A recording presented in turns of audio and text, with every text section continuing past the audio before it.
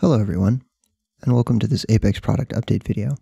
My name is Sam, and today we will be covering some of the major new features in our newly released Apex products, including Apex DS and DX. This update to both products includes a few under-the-hood changes that improve signal phase and TAC processing and enable the biggest update in this set of releases, signal math. Other quality of life improvements have been made to both products as well, and we'll go over each of them in more detail later in this video. If you're only interested in one of the products, you can skip to that timestamp linked in the description below. The first thing we will cover today is signal math, as this feature is now available in both DX and DS. In DS, this is accomplished through a new and updated Computed tab. Inside of DS, you can create a setup as usual, and use the View dropdown to show the Computed tab. Once in the Computed tab, you can add the number of desired computed channels with the Channels field in the top ribbon of the Setup panel. Once the channels have been created, you can give them a name, set the correct units for the channel, and then define the expression. The Math Evaluator supports addition, subtraction, multiplication, division, and exponentiation with the normal operator precedence. The one exception being that the exponentiation is evaluated left to right.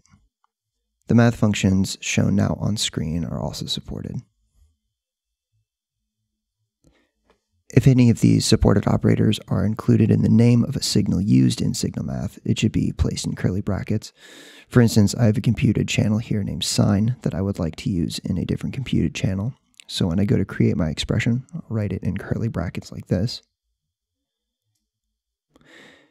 And as you can see from this demonstration, nested calculations will be performed as expected. After computed channels have been created, they are displayed in the signal tree and function exactly like any other channel.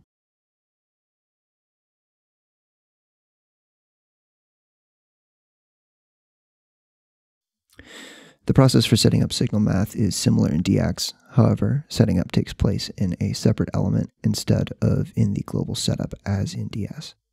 You'll find the new signal math element in the top left ribbon. Simply drag the element onto the canvas and add a new computed channel. Once the element is created, the element setup window will show automatically where a new computed channel can be defined. First, set up the channel name, which is how the signal appears in the signal tree. Next, define the formula for the new signal. These operators will be identical to those in DS. You can additionally use the Signals and Functions dropdowns to create your process. Channels already in the Process Designer will appear in the Signals dropdown. Finally, set the type and define units for the channel. Once the channel has been defined, connect the signal math element to the FFT or whatever element comes next in your process chain. And once you process your file, you'll see that the channel appears in the signal tree and can be used as a regular signal for viewing.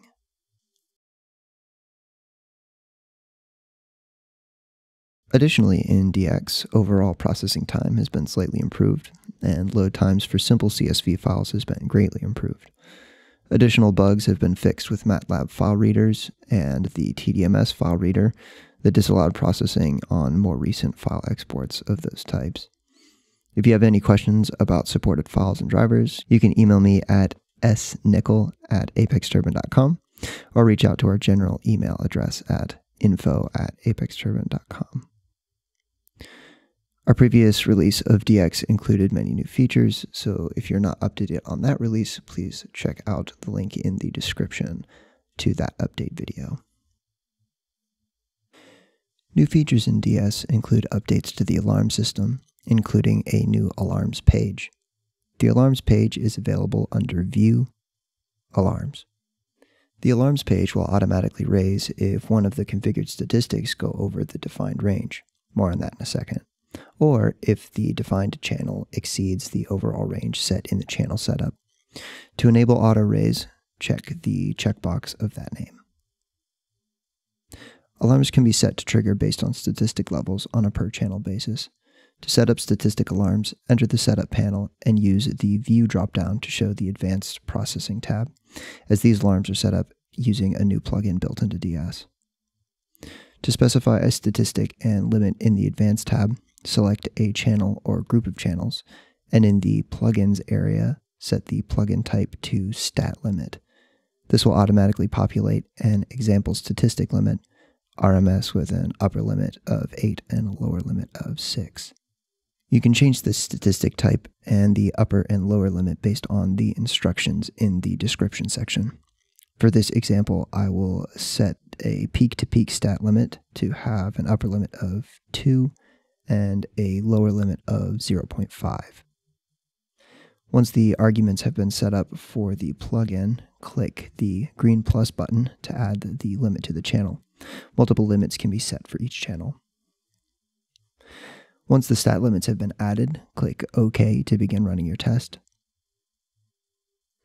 As you can see, if the peak-to-peak statistic on my configured channels go above 2, the alarm panel will automatically raise and the over-limit channels and statistics will be highlighted. If the value goes back below the limit, an alarm will stay highlighted for the amount of time specified in the reset timeout box. Pressing acknowledge will clear the current warning and hide alarms until an upper limit is reached by a different channel. Additionally, a timer reset value has been added to highlighted above limit channels in the regular DS test ops panel and DR views. In order to change this timeout amount, go to View, Preferences, and change the alarm reset value to the desired value.